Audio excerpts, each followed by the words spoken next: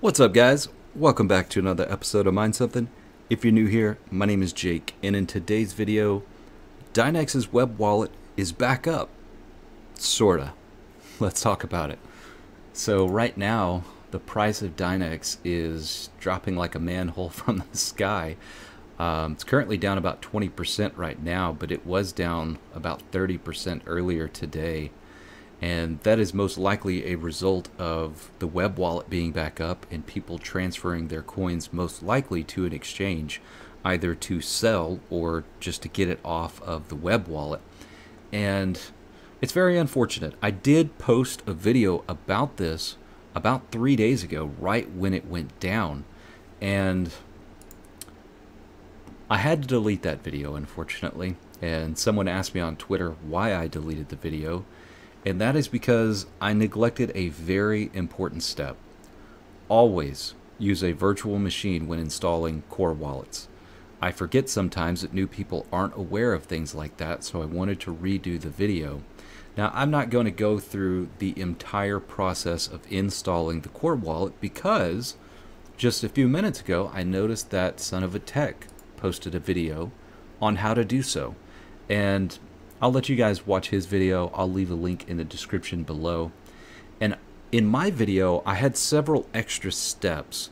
And the reason that I had extra steps in there was because I wanted to make sure that people who were using the web wallet were able to sign in or restore their web wallet with the core wallet. And essentially that would pull all the funds to the new wallet. Unfortunately, it does not look like that is going to be the case, and I'll let Son of a Tech explain why.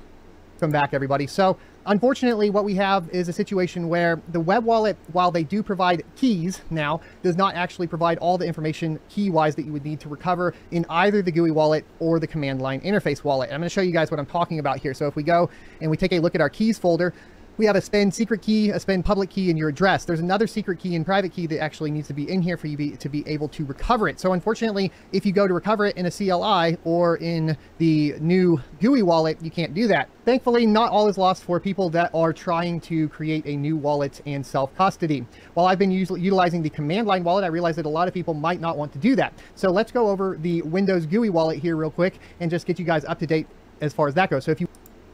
So if you are interested in installing the GUI or GUI wallet or a hardware wallet, I definitely recommend giving Son of a Tech's video a watch.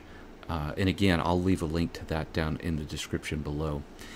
And there is another alternative, and you know, I've always been under the impression you never want to mine to an exchange wallet. However, I saw another video today from our friend Red Panda Mining, and let me let you in on what he's doing right now. The wallet, I'm actually mining to Tradeogre.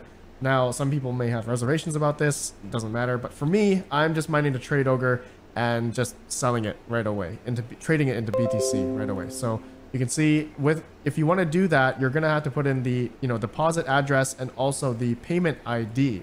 So make sure you have a period, okay, in between the deposit address and the payment ID in order for you to get a deposit into your Tradeogre. So I can show you here.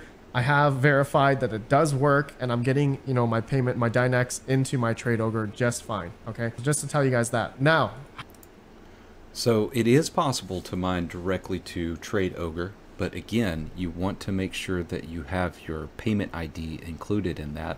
And you can see in your flight sheet here, you're going to put your wallet address followed by a dot or a period, and then followed by the payment ID.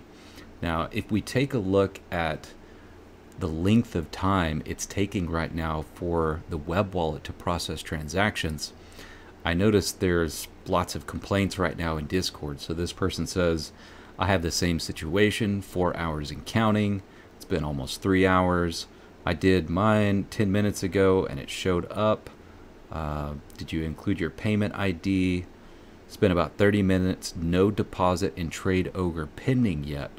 And I also noticed that I did not see any pending transactions in Tradeogre.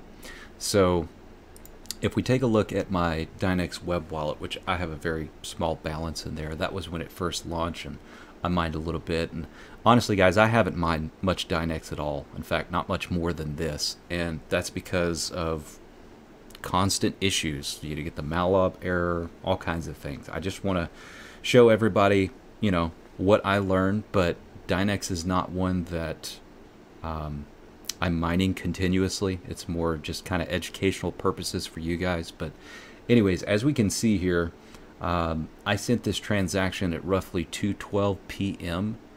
and the current time right now, let me refresh this, is 3:02 p.m. If we go take a look at Tradeogre, I do see a pending transaction now.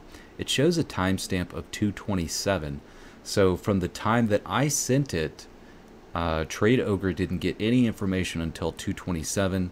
It's currently showing 9 out of 60 confirmations. Let's refresh this page. All right, so we're up to 16, and currently it is roughly 3:02. So it's been over 45 minutes, and it doesn't look like we're even halfway there yet. So it's going to be a considerable amount of time before that transaction shows up if you are transferring anywhere. So just something to be aware of. And, you know, I just want to reiterate, guys, that video that I did, unfortunately, it got about 500 views before I deleted it. And I'm hoping that anybody out there who watched that video did not install that on their desktop or their daily driver. It's extremely important that you always use a virtual machine when installing any type of exe file that you're unfamiliar with and that you can't trust. And in case you do want to know how to install a virtual machine, let me pull up my channel here. I have a video about this that I'll leave down in the description below, but I want to show you what the thumbnail looks like so that you guys can find it easily. So it's entitled How to Set Up a Virtual Machine Using Hyper-V, Isolate New Crypto Wallets to Protect Your Funds. And one other thing that I would like to add to that, another layer of protection that I highly recommend is isolating that virtual machine on your network.